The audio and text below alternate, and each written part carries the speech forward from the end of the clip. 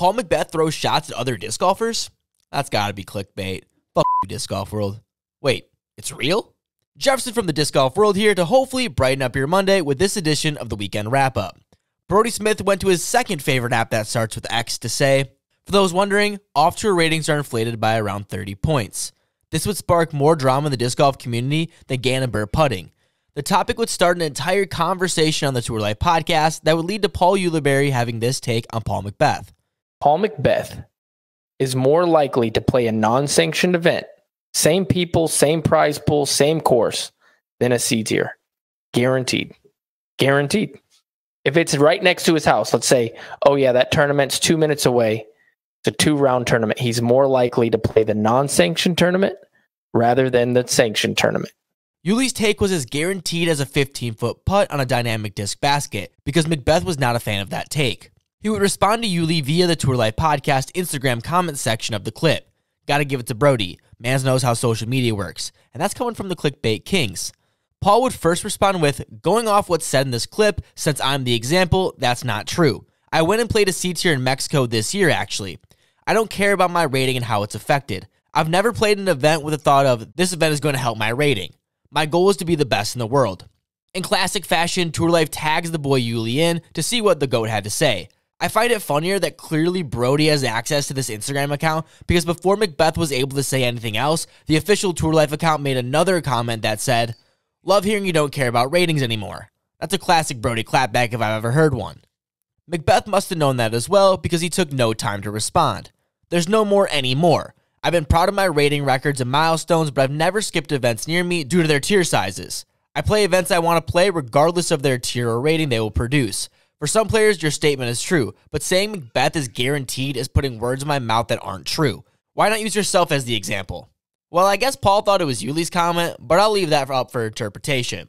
Clearly, McBeth doesn't like when people use his name for clout, which is fair, especially when his name is being used for views on a platform associated with someone he's not in good standing with. But that doesn't stop them from continuing to tell people what McBeth thinks. Paul not letting this one go, similar to this moment, and I'll never let him forget about this fastened decision. Again, putting words in my mouth. I said I don't care about my rating and how it's affected. A rating system is important for the sport of disc golf. Am side much more than the pro side in my opinion. Uli not letting that one slide responded, come on, you literally told me that you would play a non-sanctioned or charity event before you'd play a C tier. This was after your loss in Australia, I think in 2015, so I'm not putting words in your mouth. I'm quoting you. I also want to point out that although I know this might not be right, I respect McBeth's opinion a bit more because he clearly went back and made sure the grammar was right, and Uli can only spell 80% of the words right. It makes me sound dumb reading it back, but I don't want Paul coming at me about putting words in anyone's mouth. Again, that should not be against his opinion, but to me, it shows who took the time to project their opinion. But McBeth wasn't going to leave that unanswered. That instance was because that was supposed to be a for-fun round with locals and a showcase that turned into a C tier. That was tied for my worst finish of the year, a one-round C tier that I took third place in. I was upset that it's on my stats as a third place, nothing about my rating though. If I sign up for a PDGA event, I want the win regardless of the tier level. That's some GOAT shit right there. Paul Ulibarri defends his position by replying, I stand by my opinion that if there were no ratings, more top pros would play smaller tournaments. It's hard to argue against it. The facts are top pros fade small tournaments because of the fear of hurting their ratings, which I completely understand that. Currently, the system is set up to have a heavy influence on high ratings. A lot of big tournaments are tiered signups. High ratings are important. You do need to be cautious about what you play. I play everything I can and it hurts my rating. If I had not finished the season off the way I did, I would be in a tight spot. Not have a tour card and a rating below 1020. Small tournaments hurt your rating. I just averaged 1,000 and won a tournament. It's a real thing. My opinion is it's a problem. I shouldn't be punished for winning a tournament in the open division no matter how I play. A win is a win, no matter if you win by 1 or 2.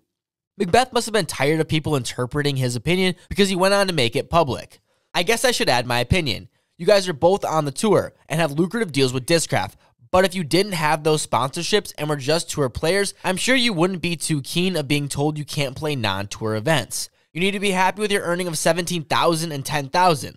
How about getting someone on the show who's actually those lower tour card holders and finding out their opinion on this topic? Just to say again, my opinion is biased just off this clip. Drop in the comments who you think won this debate, or if you're just tired about hearing about ratings. Uli found himself in more drama this week as the guys over at Ultiworld thought he was on a bit of copium complaining about the emphasis disc golf has on the World Championship. The Tour Life podcast, complaining about how Worlds is overvalued, basically, that like, why does one tournament determine our entire season? And like, this is too much emphasis on one event. And, you know, why is it this, like, we should value.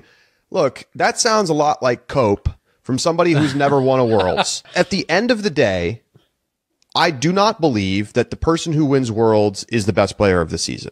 It is still the most important tournament of the season, and we all know that. Do I believe that whoever wins is the, you know, world champion, like somebody who wins the NBA Finals is the world champion of basketball or the World Series of baseball? Just went in circles. What is he talking about? Unlike the first argument, I'm on Uli's side for this one. If you want to hear his full opinion, check out the podcast, but it's always been weird to me how Worlds is the be-all tournament for most players. If even Calvin Heimberg with this insane season would trade it all for a Worlds win, there's got to be a problem with that. I'm not saying it's the biggest problem we need to fix now, but I think when disc golf continues to grow, we should start to think about different ways to show prestige than just one tournament that claims you're the champion of the world. But then at the end of the season, we claim a different player best in the world. Try explaining that in one sentence to someone who doesn't play disc golf. I don't have a solution. Well, I have ideas, but if I wanted to get flamed for my opinions, I would just talk about ratings more. It was a slow weekend for disc golf, which makes sense with the offseason underway. I could break down Drew Gibson's 20K disc collection that made all the Innova fanboys cover their crotch, but I'll make you sit through the 30-minute video like the rest of us. Alden Harris shows off his incredible Photoshop skill by posting this picture of Gannon Burr on Instagram. If you look closely, the sign in the back says Innovate. I'm sure that's just a coincidence, but the rock-hard Innova fans can't be convinced otherwise. I'm still leaning he's going to Discmania, but let me know where you think Gannon or Alden will end up for the 2024 disc golf season. Eagle McMahon gives a sneak peek of his new step putt in a battle against his dad in a heads-up putt-off. Now, I'm not sure if he's actually bringing it on tour, but imagine a more dangerous Eagle from the putting green. I can't even comprehend that in my head. The only other takeaway I had, Eagle for sure was missing those putts on purpose, and Pat was kind of cold with the putter. Looks like putting's genetic. In other Pro Tour news, A-tier schedule was announced, and since there are 225 tournaments and I don't really care them that much, I'm not going to talk about it. Sorry.